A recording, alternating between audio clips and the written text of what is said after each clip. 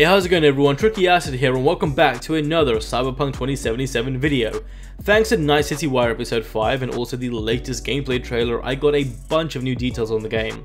But some extra light has been shed on romancing Judy compared to my original video on her. But before we get into it, as always, be sure to subscribe if you're new, and let's jump right in.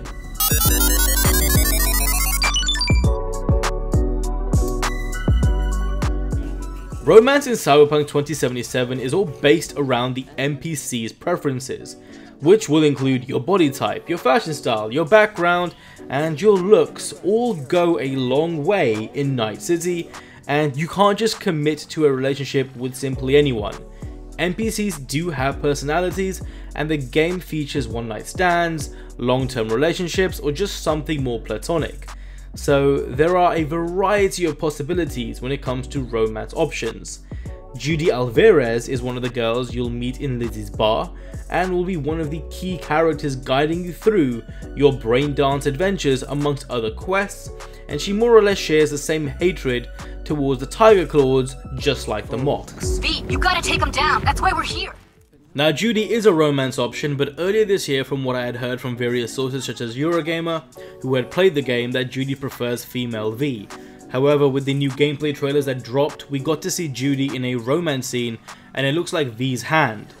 But from my previous video on romancing her, a lot of people have commented that they believe this is male V's hand, and the original idea was that Judy is only into the female body type, but with the trailer revolving around male V, I can see why people may believe this is indeed male V's hand.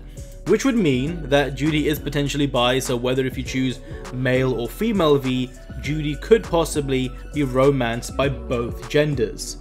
Now females usually have longer thumbs, but comparing this hand with other scenes with male V's hand in it, in some cases, male V's thumb appears to be smaller and a bit more masculine, compared to the thinner and slender thumb, and also take into account the thinner wrist as well.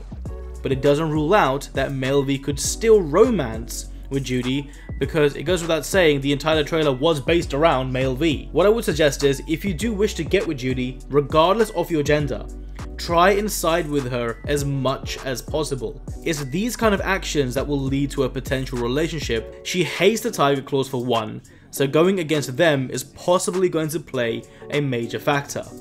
On top of that, I think the streak and life path might go in your favor as well when it comes to trying to romance her, since I don't feel like she's the corpo or nomad type of girl, but who knows.